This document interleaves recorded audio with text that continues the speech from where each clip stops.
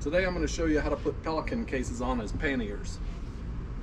It's pretty easy and about half the price of regular panniers.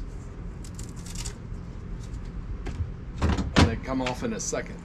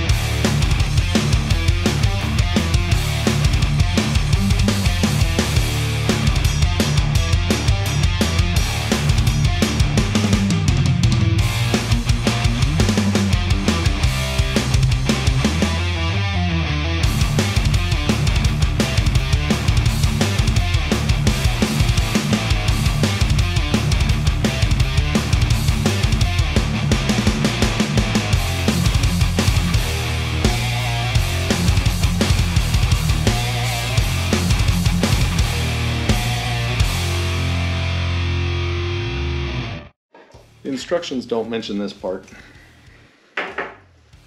but don't worry, it's easy. You have to remove this reflector. It uses a T25 Torx bit. It's very simple. There are two fasteners.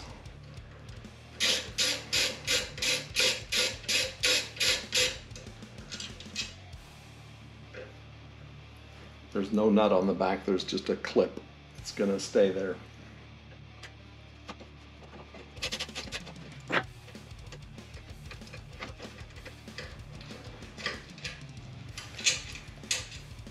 Once they're removed, you'll have one reflector with these clips in place and two fasteners. I always keep my hardware that I remove from a bike no matter what mod I'm doing.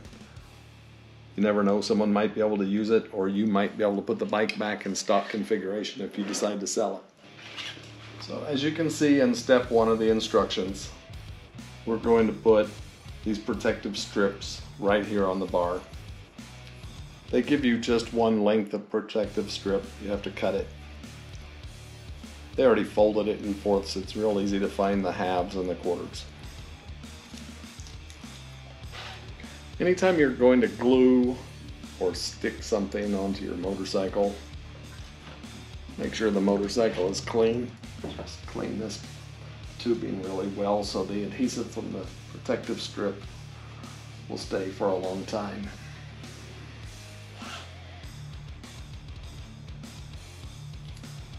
They don't give dimensions, they just kind of generally locate you to this area.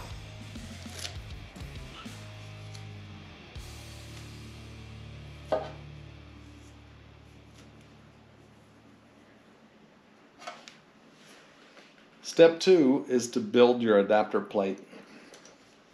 Now I'm going to deviate here in a minute and I'll tell you why in a little while. These metal spools are for the aluminum bags that SW Motec sells. I forgot what they're called. I think they're called tracks. But we have a kit that we're going to install later that replaces these with a different type of a spool for what's known as a sys bag. It gives me quick disconnect capability. We're installing these spools though with a countersunk fastener.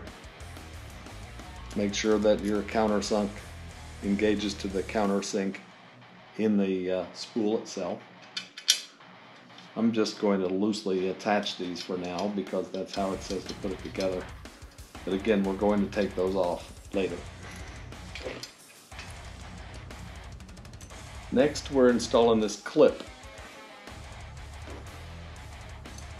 As you can see, I'm working on the right side of the motorcycle. The right side, you can tell the frame has these extra tangs on it for reaching across this bent area. That makes room for the exhaust pipe. You'll notice there's two of these clips and they're opposite of each other. This one, you can see it angles downward, but it's even easier than that. The holes are at a slight angle from each other, and the holes in the corresponding bracket are the same way.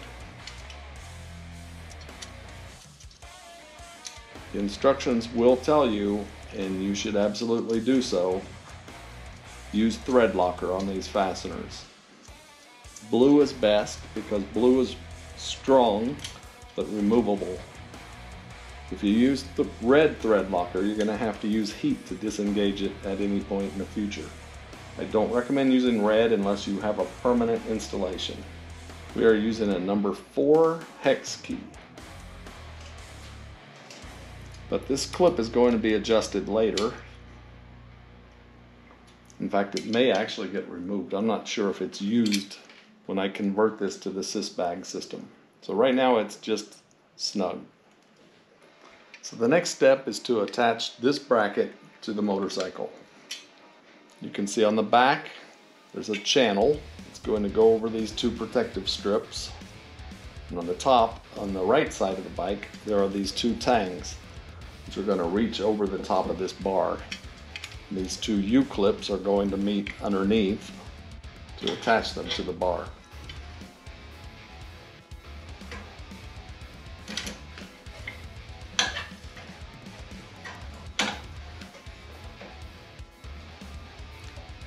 Again, blue thread locker on your fasteners.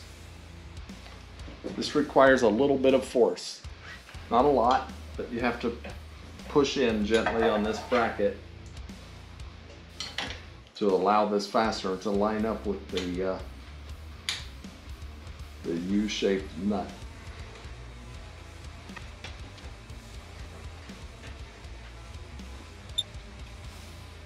If you don't own a set already, get some hex keys with a ball end.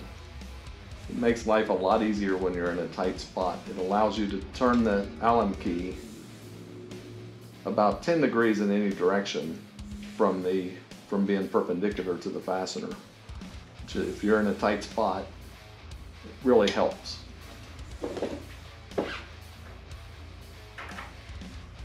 So the same thing in this location.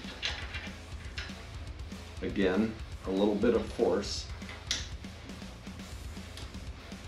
Doesn't take a lot. Just make sure it's lined up and be careful not to cross thread your fastener.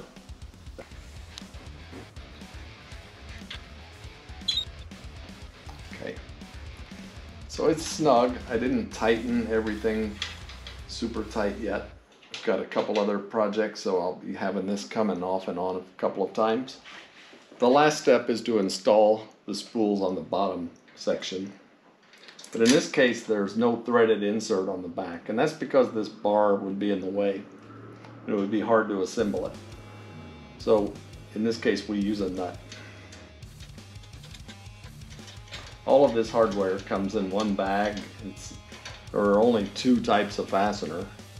This countersunk fastener for the spools, in this button head fastener, kind of your typical BMW built-in washer button head for this clip and these 2 locations.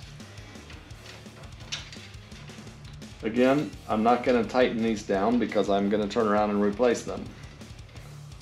But I did want to show how it goes together in case you do buy the Trax cases. Other than the thread locker, I showed you everything. This is how this bracket gets attached to the bike.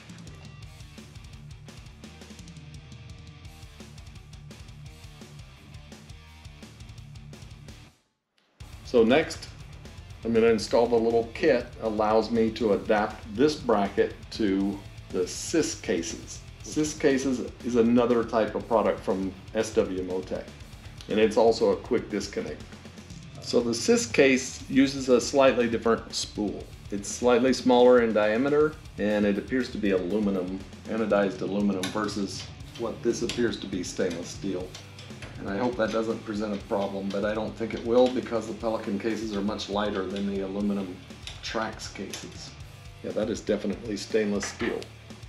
All we're doing here is replacing the stainless steel spool with the black anodized aluminum spool.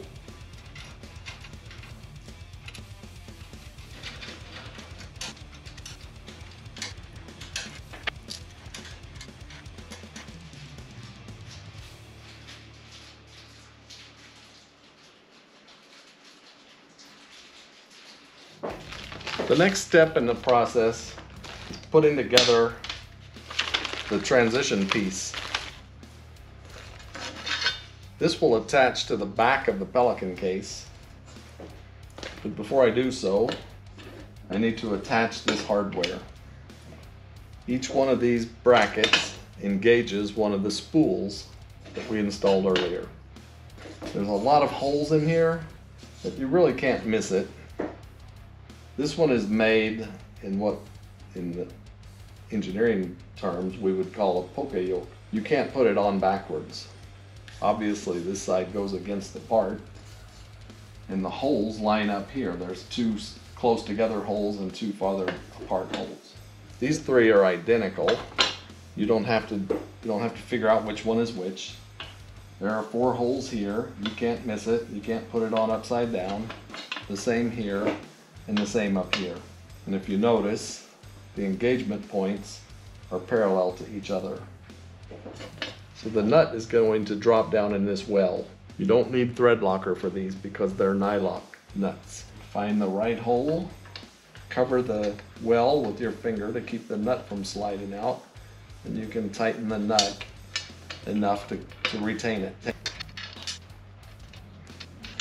Repeat that. Here, here, and here. So today we're going to attach this to the case. It's very easy. You're going to need a drill with a 1/4-inch drill bit. You're going to need some pliers or something. I put tape on here because I'm going to spray adhesive on these spools to temporarily hold them in place while I do some drilling. It's a deburr tool.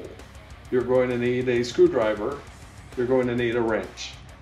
In my case, 7/16 because I'm using 1/4-inch fasteners. These are 1/4-inch 20 stainless steel, 1.5 inch length. These happen to be screws. You could use bolts with a hex head if you prefer. Quite honestly, the tensile strength, the strength longitudinal to the fastener for this screw is close to 4,000 pounds. The shear strength to cut this fastener is close to 2,000 pounds.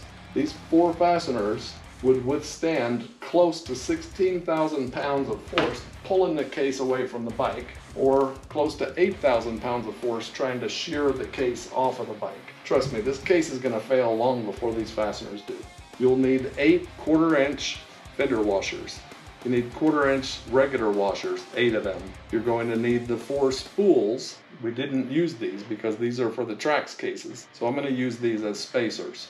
They were just very slightly undersized for the 1/4-inch fastener, so I did pass the drill bit through them. I have 4 additional fender washers that I took over to my bench grinder and I cut 2 flats into it, 90 degrees from each other.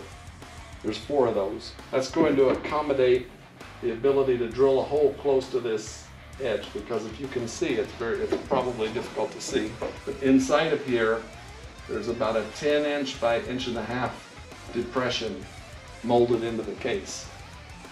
This washer is going to allow me to drill a hole close to the edge, but still use a large washer to disperse the load.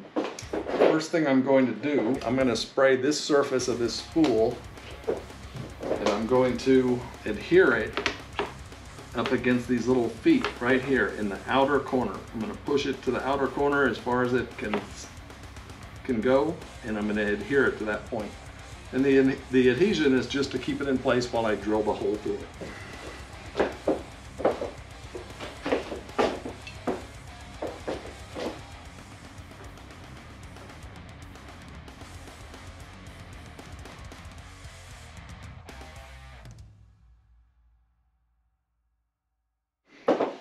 Okay, the adhesive is now sticky enough where I can drill through this spacer into the case, and it helps me locate the hole equally.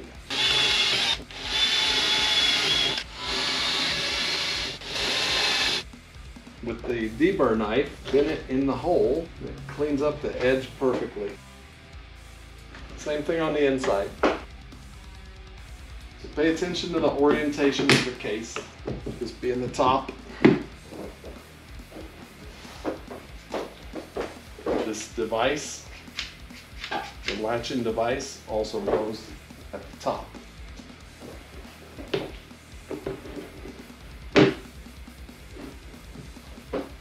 the reason you can't put this directly against the case is because of all of these small fasteners. They're interfering with these feet. And so it's not sitting flush against the case properly. If you try to move it around there's a couple locations where you could compromise and get it fairly close, but then the foot is right in the middle of your hole. The spacer is going to prevent any of that interference. Keep in mind, one side of this spacer is countersunk. We're not going to use the countersink, but we don't want to put the countersink against the case because we want as much of the load, the stress from this fastener pushing against this case as possible. So put the flat side of the spool against the case. Put a fender washer over the top. And the reason for that is the fasteners are going to pass through this large hole that already exists. Normally I wouldn't really care for that. I would probably prefer to drill other holes that are 1/4 inch. But the way this lines up, the holes are very close to the edge, so it actually doesn't slide around once the fasteners are in place. So essentially, these holes just work as a pass-through, and the edge of the hole, the inner edge, keeps it from moving around. The first thing we need to do is insert our fasteners through the holes. I'm going to show you one, but basically you just repeat it. So I put a regular washer on the screw. We're going to use this washer with the flats cut in it. I don't know if you can see that relief that's molded into the case, but these washers fit now into that relief area. So instead of sitting crooked or trying to compensate for that, they just sit flush against the bottom of the case. Repeat that 4 times. So now you can see the screws through the hole. The flats on the washer are against the edge of that relief that's molded into the case. Well, I lost a little short section of video showing how to put the nuts and washers on. I put some photos together.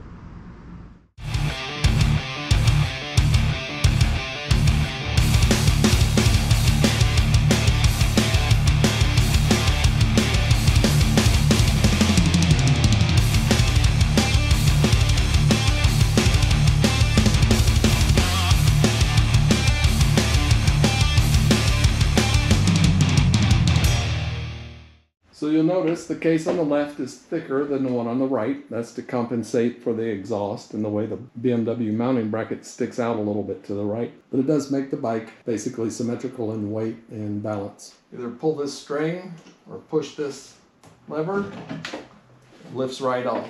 To put it on, align the spools, all 4 spools, lock it in place.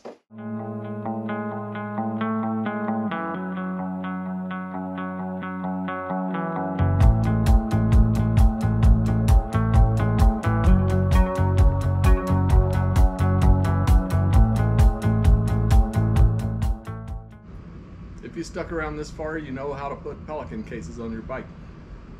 I hope you liked it. Don't forget to subscribe and like this video. Thanks.